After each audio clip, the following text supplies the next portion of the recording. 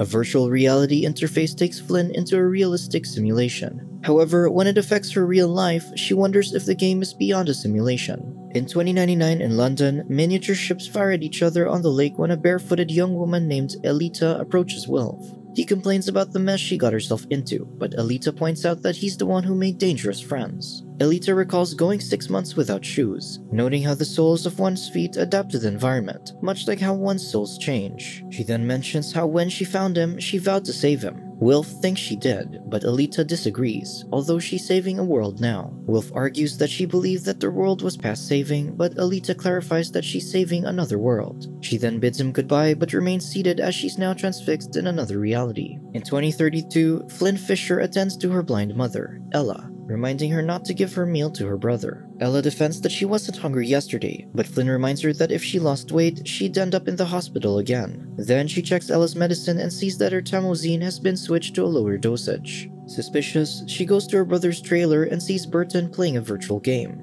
She accuses him of swapping and stealing their mother's medicine, which he doesn't deny. He claims he could get money to buy one dose if she helps him in his game. He adds that he has another game tonight that'll pay bigger, so it can cover the rest of the medicine. Out of options, she agrees to stand in for him while he goes to pee. Burton explains that he and his friend, Reese, were hired to get another player past level 20. With that, Burton heads out and Flynne logs into the game using his character, Easy Ice. Entering the virtual reality, she sees that they're in the middle of a gunfight in a barn full of sheep.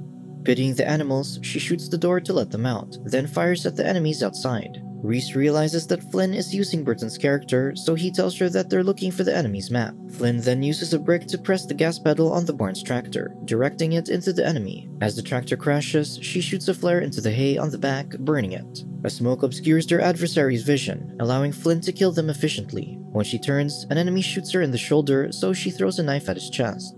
With that, she searches the enemy's pocket and finds the map, thus completing the mission. Logging off, she sees Burton return, so Flynne commands him to send the money to her before she leaves for work. Later, Flynne stops at an ATM to withdraw cash when Officer Tommy pulls over behind her. She sarcastically wonders if Homeland Security is worried about withdrawing money, but Tommy points out that people who use cash are usually up to something.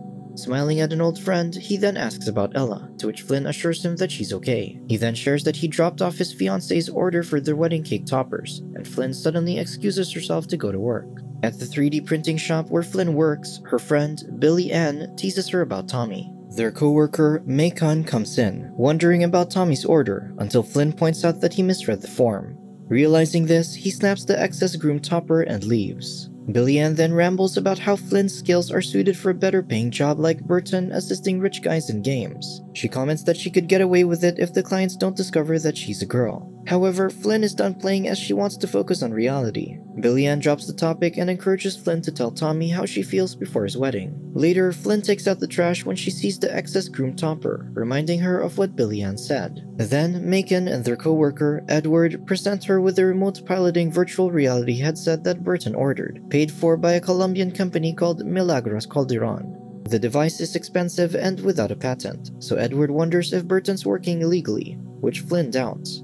Macon then asks her to scan for custody as the customer requested, so she does an eye scan. When Flynne arrives home, Burton takes the headset, explaining that it's a cutting-edge virtual reality and testing it will earn them enough to survive for months. Flynne wonders why he was chosen, but Burton reveals it was her who reached the top level using his avatar, thus earning the company's attention. Knowing what he means, Flynne refuses to test the device. Burton insists that it would pay for their mother's medicine, stressing that he's proud of her for achieving so much in the game. This makes her reconsider, so Burton adds that she'll earn more the longer she stays in the game. She wonders if she needs to be a killer, so her brother assures her they only need an achiever and explorer, which are her fortes. Finally, she agrees to try it, so Burton assists her as she puts on the headset. With that, Flynne closes her eyes and continues down as the game begins. Flynne enters the game as Easy Ice, riding a motorcycle in London. A voice welcomes her to the sim. Flynne is ecstatic about how she feels everything in the game, but the voice warns that she'll also feel pain. Following the voice's instruction, Flynne stops at an entrance around Buckingham Palace and declares that she's arrived, which opens the door automatically.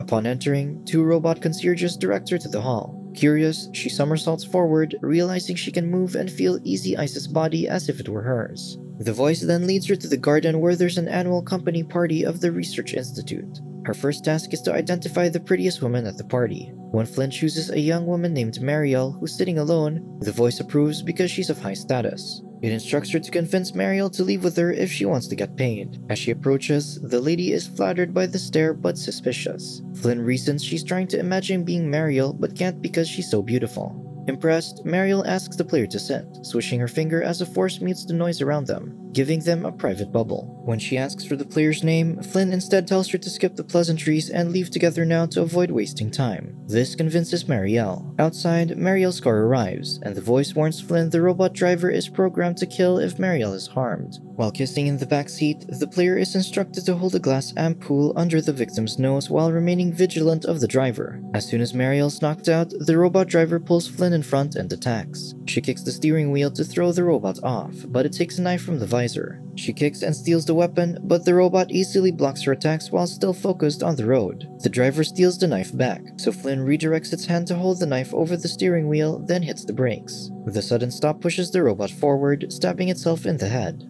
With that, the voice commands her to keep moving. As it continues to direct her, the voice muses over the power of planting words in the player's head, comparing it to sowing seeds in fertile soil. Soon, Flynne arrives at a tunnel and declares her arrival, making the walls vanish. From the other side, a woman reveals herself as the voice and the master of the game. She asks if Flynne would stop the game and change her life if she knew she would exist in a decade. The player just comments how the master is easier to follow as a voice in her head. She asks what's next, and the woman says they'll resume tomorrow. With that, Flynne wakes up. Thrilled, she tells Burton the sim feels real. He responds that she must have done it right as the company wants her to return and they've increased their offer. Flynne is excited, but when she gets up, she becomes lightheaded and questions the headset's safety. Concerned, Burton offers to pick up their mom's medicine while she rests. She insists on doing it as she also needs fresh air. At the bar, an amputee named Connor drinks, but the bartender cuts him off. Flynne enters and catches the attention of 4 men: Atticus, Buddy, Jasper, and Cash. Atticus and Buddy follow her outside, where Flynne asks to buy 1 Tamozine. However, they don't sell it in pieces, so Atticus offers to sell her one if Flynne does an extra service. A drunk Connor pulls up his motorized wheelchair, demanding the men to give what the young lady asked for. Cash arrives and tells Connor to mind his own business. Connor, however, stresses that his disability means he's got nothing else to lose. Knowing what's to come, Flynne advises the others to walk away. Just then, Connor throws an empty bottle with precision into a distant trash can, showing off his skills. He chuckles as he claims that with his weapon, the worst thing that'll happen would be killing only 2 out of 3 men. The men realize he's serious, so they relent and give Flynne the pill. As they leave, Cash remarks that Connor should have died, which the man agrees to. When the trio return to the bar, they find their boss, Mr. Pickett. Outside, Connor checks in on Flynne. When he asks about Burton, she invites him to drink with her brother. He doesn't respond and instead offers her help with her bike since it's low on battery. Meanwhile, Pickett reprimands the men for allowing a drunk cripple to bully them. He offers Cash a drink to calm his nerves but slams his face on the table, smashing the glass on his face. He warns his men not to look weak again, as it makes him look weak too. Soon, Flynne approaches her brother's trailer to give him beers but sees him dealing with strange wounds on his back. Giving him space, she quietly leaves the beers and walks away. The following day, Flynne washes Ella's hair while thinking of the sim. Ella notices that she's distracted, but her daughter says she's thinking of asking Billy Ann to drop by. Ella comments on how she dislikes Billy Ann's relationship with Jasper, who's Pickett's nephew. Changing the topic, Flynne asks her mom about the pain. Ella reveals that Burton gave her his pain medication, claiming he didn't need it anymore. This makes Flynne feel concerned and guilty about her brother. In his trailer, as Burton sets up the headset, Flynne mentions seeing him last night. He knows and appreciates the beer, but teases that it should have been cold. Flynne then apologizes for her accusations, offering to discuss his pain with her. Burton disregards this, so Flynne senses that he doesn't want to discuss it. He then makes fun of his sister for being excited to resume the game, and Flynne admits that she thinks it'll be huge. As she closes her eyes, she returns to the sim, only to find herself strapped to a table. The skin around her eye is sterilized as the master warns that only she can end the game, not the player. She hints that Mariel's eyes will be hers, promising that the terrible pain Flynne will endure is for a noble cause. Flynne's actual body flinches as she feels the pain from the sim. A doctor prepares to extract Easy Eye's left eye, and the master instructs Flynne to convince her mind that it's all imaginary. Despite the horrors, the girl pushes the fear, reminding herself that it's a simulation.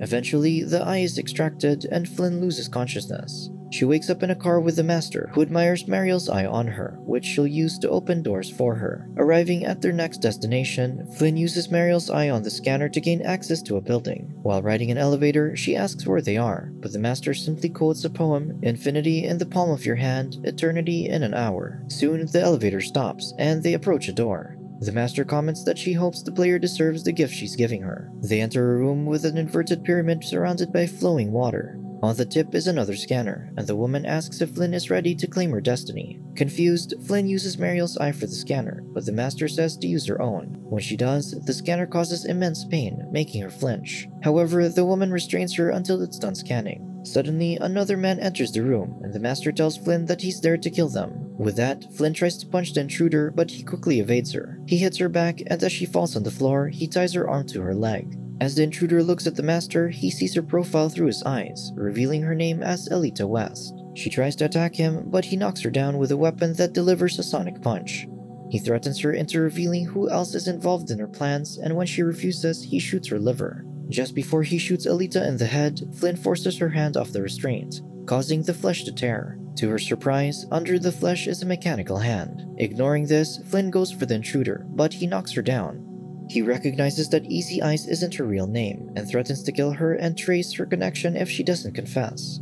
The man pulls the trigger, but she avoids it and knocks him down. When he recovers, the intruder punches her while Elita runs. Noticing this, the intruder aims for Elita, but Flynne pulls his hand to make him shoot the ground. The shockwave knocks him back, but he throws Flynne on the wall and shoots her avatar in the head. Flynne wakes up in Burton's trailer and rushes to the door to vomit. When he asks what happened, she responds, "Never again," and leaves. The next day, Billy Ann visits and finds her still in bed, so she tries to help prepare her clothes for work. She discovers a mended Tommy groom topper in the drawer and teases Flynne. The young woman quickly retrieves the figurine, but her friend asks if she's down because of Tommy. Flynne defends that her 7th grade crush on the officer is stupid and nothing will happen between them. Instead, Flynne shares about the sim, where she felt like she was actually there. However, the people there tormented her. She also keeps thinking about the mechanical hand, wondering why the sim was designed that way when their point was to make the game realistic. Because of this, she feels as if she was in a real body in a real place. At work, she receives a call from Wilf, who works for Milagros Calderon. He warns that she's in grave danger as her experience with the headset is complicated and dangerous. However, Flynne is suspicious and tells him not to call again. Meanwhile, an officer observes a group of men at the gas station refilling 2 cars. When they finish, he follows them, but they disappear around a corner. He pulls over to investigate, but one of the men suddenly holds him at gunpoint and instructs him to stop on the road. The officer follows, and an invisible force hits him. The cars materialize out of nowhere and leave the officer's body. In the shop, Flynne turns off the printers, but they suddenly turn back on. A message from Wilf appears, saying it is important for her to log into the sim. He adds that a $9 million bounty was posted on the dark web targeting her and her family. He promises to assist her as long as she's in the sim. Scared, Flynne runs. At home, Burton and his ex-marine friends drink by the fire. They discuss how they received intel that could have helped Connor avoid the bomb that blew off his limbs. Despite the guilt, Burton thinks the situation was complicated. Flynne arrives and tells Burton that Wilf called about a bounty on their family. He and his friends laugh, but Burton promises to call Wilf tomorrow. Flynne insists he calls him tonight, but he declines because he has company. When she leaves, Burton explains that he's testing a sim, though his friends know Flynne uses his avatar. They wonder if his sister's situation is similar to Connor's. When they ignored Connor's warning, it turned out he was right, resulting in the accident. Burton reflects on this, so he suggests using drones to check. Inside, Flynne assists her mom to bed and tells her that Tommy asked about her. Ella chuckles as since she became blind, her mental picture of Tommy, Burton, and all the others are of those when they were kids. When Ella hears noise outside, Flynne checks and sees the men playing with their drones. After putting her mother to sleep, Flynne checks on the guys and Burton shares that they're taking extra precautions. To everyone's surprise, the drones detect movement in the woods. The monitor captures 12 individuals approaching the Fisher's home. This confirms that Flynne and her family are indeed being hunted. Subscribe to watch more videos like this. Turn on notifications. And leave a like, it really helps the channel out. Thank you for watching.